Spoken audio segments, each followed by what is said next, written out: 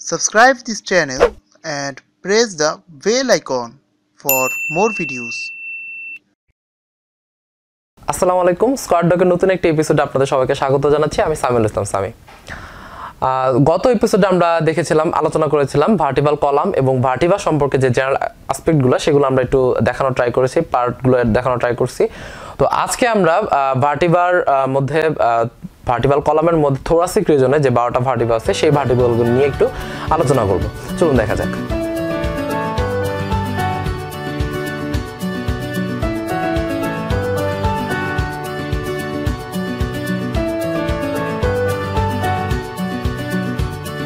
আমাদের ভার্টিবাল কলামে থোরাসিক রিজনে যে 12টা ভার্টিবা রয়েছে তাদেরকে বলা হচ্ছে থোরাসিক ভার্টিবা। এই থোরাসিক ভার্টিবাকে মেইনলি দুইটা ভাগে ভাগ করা যায়, টিপিক্যাল ভার্টিবা এবং অ্যাটিপিক্যাল ভার্টিবা। টিপিক্যাল ভার্টিবা বলা হচ্ছে 2 নাম্বার থেকে 8 নাম্বার এই 7টা ভার্টিবাকে বলা হচ্ছে টিপিক্যাল ভার্টিবা, বাকি ভার্টিবাগুলোকে বলা হচ্ছে অ্যাটিপিক্যাল ভার্টিবা। টিপিক্যাল কথাটা আসলে ইউজ করা হয়েছে এই কারণেই যে তাদের সাধারণ কতগুলো বৈশিষ্ট্য থাকে। সাধারণ বৈশিষ্ট্য সমৃদ্ধ যে ভার্টিবা 7টা এই 7টা ভার্টিবাকে বলা হচ্ছে টিপিক্যাল ভার্টিবা। তো ভার্টিবা বোনস, যে কোনো বোনস বা ভিসেরা পড়ার আগে আমাদের যে জিনিসটা সবার প্রথমে লাগে সেটা হচ্ছে অ্যানাটমিক্যাল পজিশন। তো অ্যানাটমিক্যাল পজিশন আমরা যখন বলবো তখন আমাদের ভার্টিবার ক্ষেত্রে বা অ্যানাটমিক্যাল পজিশনে একটা জিনিস 3টা পয়েন্ট আমরা মেইনলি ফোকাস করব, সেটা হচ্ছে ভার্টিবাল বডিটা কোন জায়গায় আছে, ট্রান্সভার্স প্রসেস এবং স্পাইনাস প্রসেসের পজিশনগুলো। এই 3টা পয়েন্ট দিয়ে আমরা অ্যানাটমিক্যাল পজিশনটা বলবো।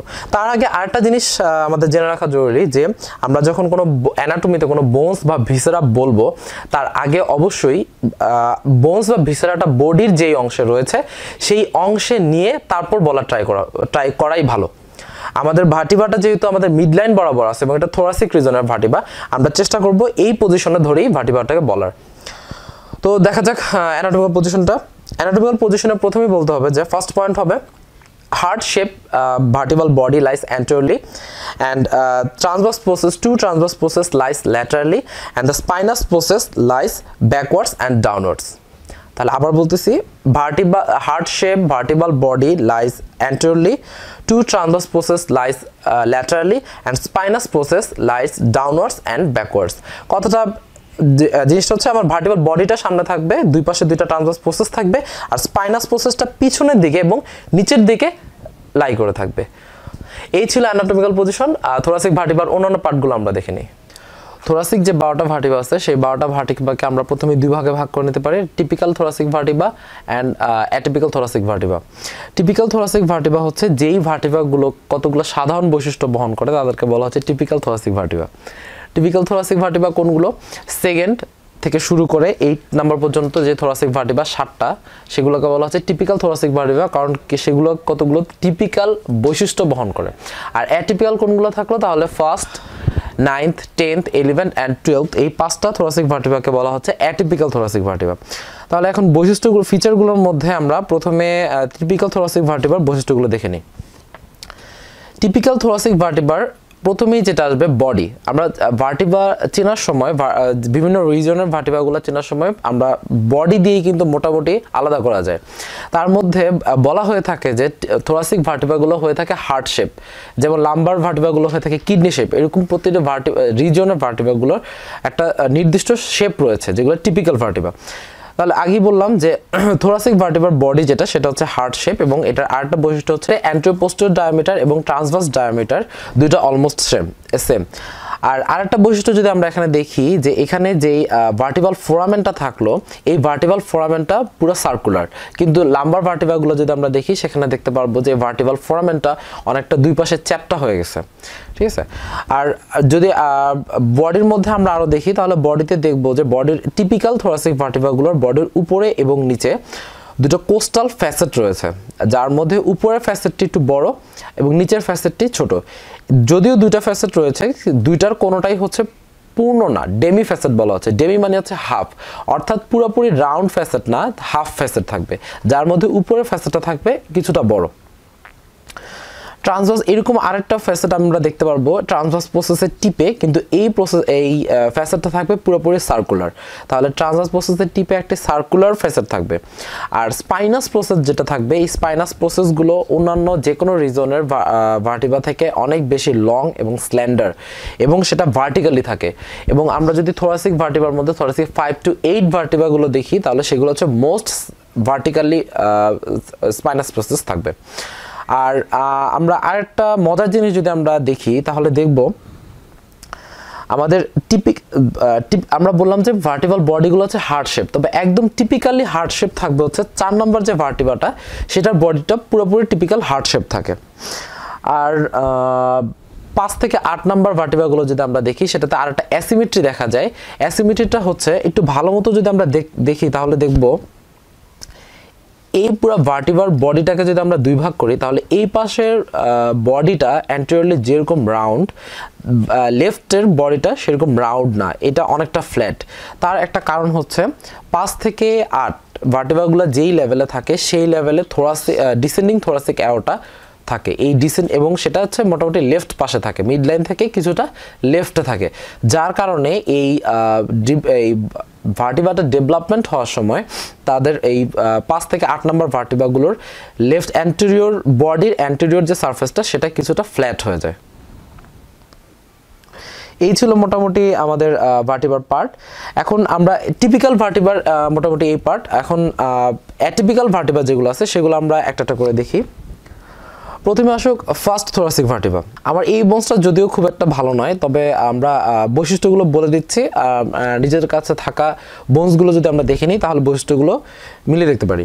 এখন এখানে বডির মধ্যে আমি টিপিক্যাল ভার্টিবাতে বললাম যে 2টা ডেমিফেসেট থাকবে, কিন্তু ফার্স্ট যেই, এবং এই ডেমিফেসেটগুলোর কাজ কি আসলে, এই ডেমিফেসেটগুলো হচ্ছে আমার রিবসের সাথে অ্যাটাচড হয়।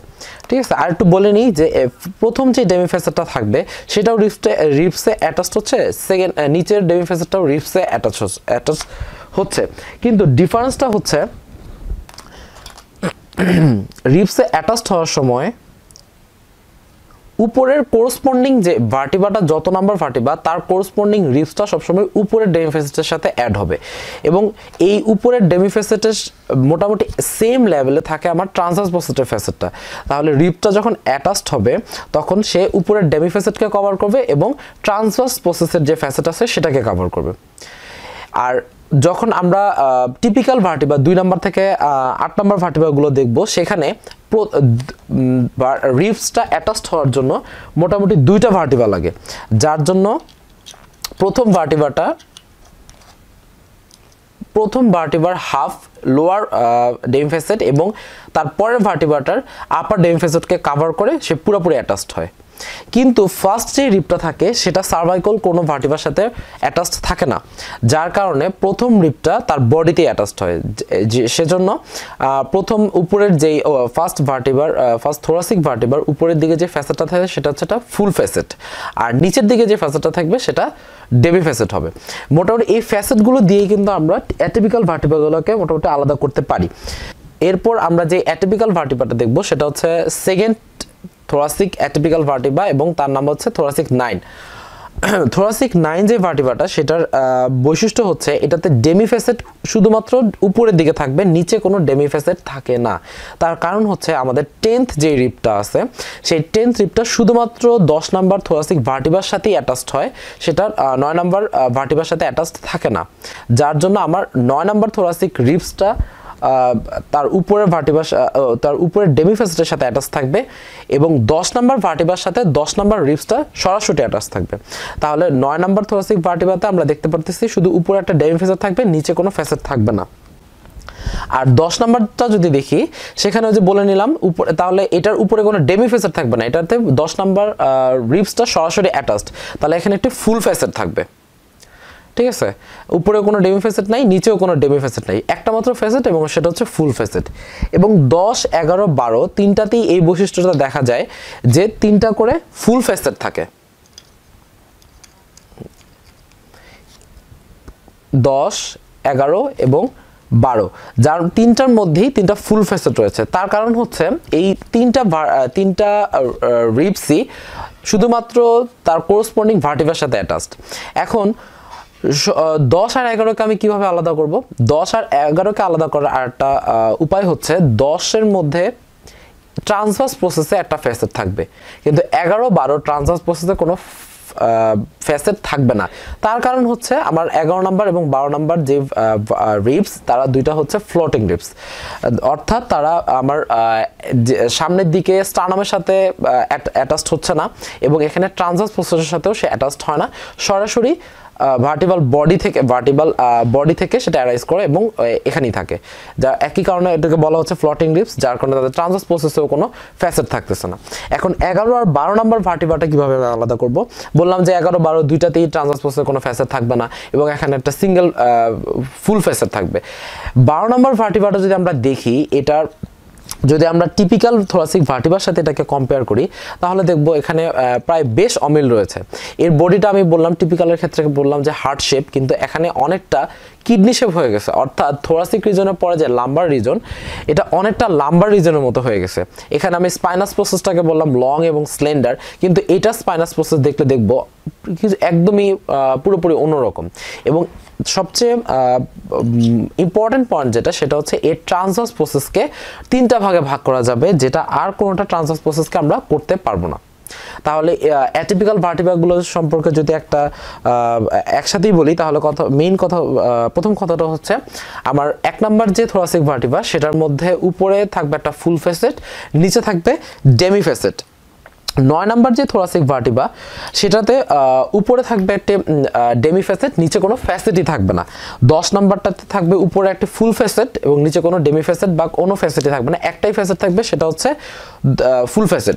10, 11, 12 তিনটাতেই একটি করে ফুল ফ্যাসেট থাকবে, কিন্তু 11 এবং 12 সাথে 10-এর ডিফারেন্স হচ্ছে 10-এর ক্ষেত্রে ট্রান্সভার্স প্রসেসের মধ্যে ফ্যাসেট থাকবে, যেটা 11 আর 12তে থাকবে না। আর 11 আর 12-এর মধ্যে ডিফারেন্সটা হচ্ছে 12-র বডি এটা মোটামুটি লাম্বার টাইপ এবং বৈশিষ্ট্যগুলো অনেকটা লাম্বার ভার্টিব্রার মতো থাকবে এবং তার ট্রান্সভার্স প্রসেসটাকে সহজেই তিনটা ভাগে ভাগ করা যাবে।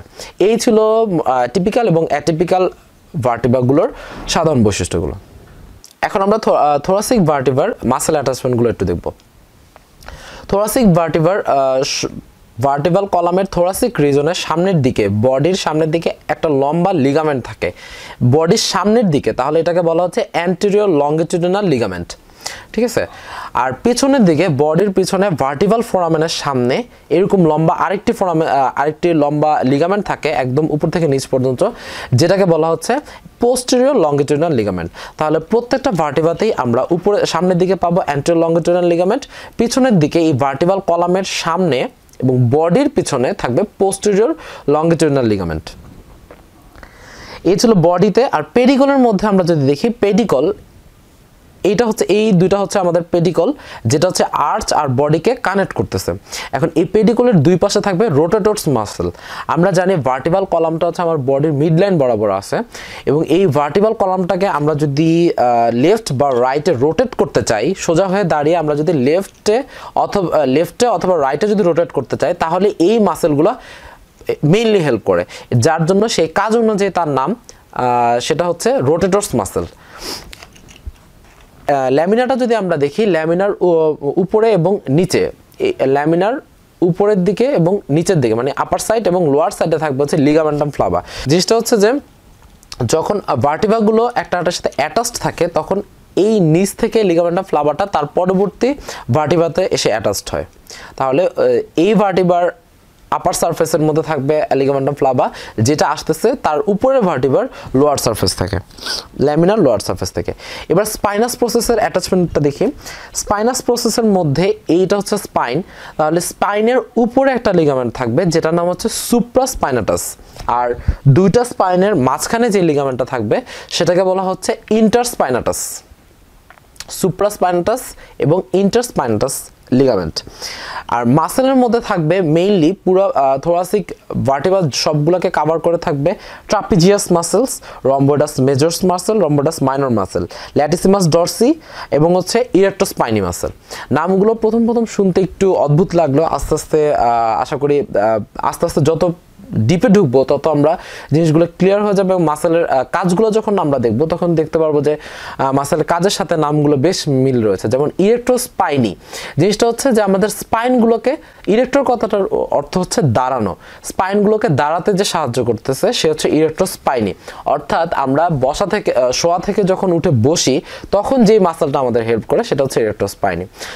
যাই হোক, তাহলে আমাদের মাসেল অ্যাটাচমেন্টের মধ্যে স্পাইনাস প্রসেসের যে মাসেল, প্রথমে বললাম লিগামেন্টের মধ্যে আছে সুপ্রাস্পাইনাটাস, ইন্টারস্পাইনাটাস, আর মাসেলের মধ্যে আছে trapezius muscle, রম্বোডাস major, রম্বোডাস minor, latissimus Dorsey এবং হচ্ছে ইরেক্টোস্পাইনি মাসেল। এই ছিল আমাদের থোরাসিক ভার্টিব্রার মাসেল এবং লিগামেন্ট অ্যাটাচমেন্ট। এখন আমরা দেখব ভার্টিব্রার অসিফিকেশন সেন্টারগুলো। আসলে ভার্টিব্রার অসিফিকেশন সেন্টার জিনিসটা খুবই সোজা হলো, আমরা আসলে বোনসের ক্ষেত্রে অসিফিকেশন সেন্টারগুলো অনেকেই পড়তে চাই না, অনেকটা আলসেমির কারণেই বলা যায়। কিন্তু অসিফিকেশন সেন্টার যদি আমরা দেখি তাহলে দেখবো খুবই সোজা জিনিসটা। দেখে নিই, অসিফিকেশন সেন্টারে দুই ধরনের অসিফিকেশন সেন্টার থাকে, একটা হচ্ছে প্রাইমারি অসিফিকেশন সেন্টার, একটা হচ্ছে সেকেন্ডারি অসিফিকেশন সেন্টার। ভার্টিব্রার ক্ষেত্রে প্রাইমারি অসিফিকেশন সেন্টার হচ্ছে তিনটি। একটি হচ্ছে আমার বডির জন্য একটা, ফার্স্ট ওয়ান, আর আমাদের যে আর্চ তৈরি হলো কিন্তু এখন পর্যন্ত এটা হচ্ছে ডেভেলপমেন্টের সময় তখনও কোনো ট্রান্সভার্স প্রসেস বা স্পাইনাস প্রসেস তৈরি হয়নি, শুধুমাত্র আর্চ। দুই পাশে দুইটা আর্চের জন্য দুইটা অসিফিকেশন সেন্টার এবং বডির জন্য একটা অসিফিকেশন সেন্টার। এই হচ্ছে প্রাইমারি তিনটা অসিফিকেশন সেন্টার। আর সেকেন্ডারি অসিফিকেশন সেন্টার টোটাল থাকে 5টা। তার মধ্যে দুই ট্রান্সভার্স প্রসেসের টিপে দুইটা, স্পাইনাস প্রসেসের টিপে একটা, তিনটা। আর হচ্ছে আমাদের ভার্টিব্রার ক্ষেত্রে ভার্টিব্রার যে সুপিরিয়র আর্টিকুলার সারফেস এবং ইনফেরিয়র আর্টিকুলার সারফেস, এই সুপিরিয়র আর্টিকুলার সারফেসের জন্য একটা অসিফিকেশন সেন্টার এবং ইনফেরিয়র আর্টিকুলার সারফেসের জন্য আরেকটা অসিফিকেশন সেন্টার। তাহলে টোটাল সেকেন্ডারি অসিফিকেশন সেন্টার হচ্ছে 5টা, দুই ট্রান্সভার্স প্রসেসের টিপে দুইটা, স্পাইনাস প্রসেসের টিপে একটা, আর হচ্ছে সুপিরিয়র আর্টিকুলার সারফেস এবং ইনফেরিয়র আর্টিকুলার সারফেসে দুটি করে, টোটাল 5টা অসিফিকেশন সেন্টার। এই ছিল মোটামুটি আমাদের থোরাসিক ভার্টিব্রা থেকে লেসন। আর যদি কোনো প্রশ্ন থাকে অবশ্যই কমেন্ট সেকশনে জানাবেন। আশা করি এই ভিডিওটি ভালো লাগছে, আর অবশ্যই আমাদের সাথে থাকবেন। সবাইকে অসংখ্য ধন্যবাদ।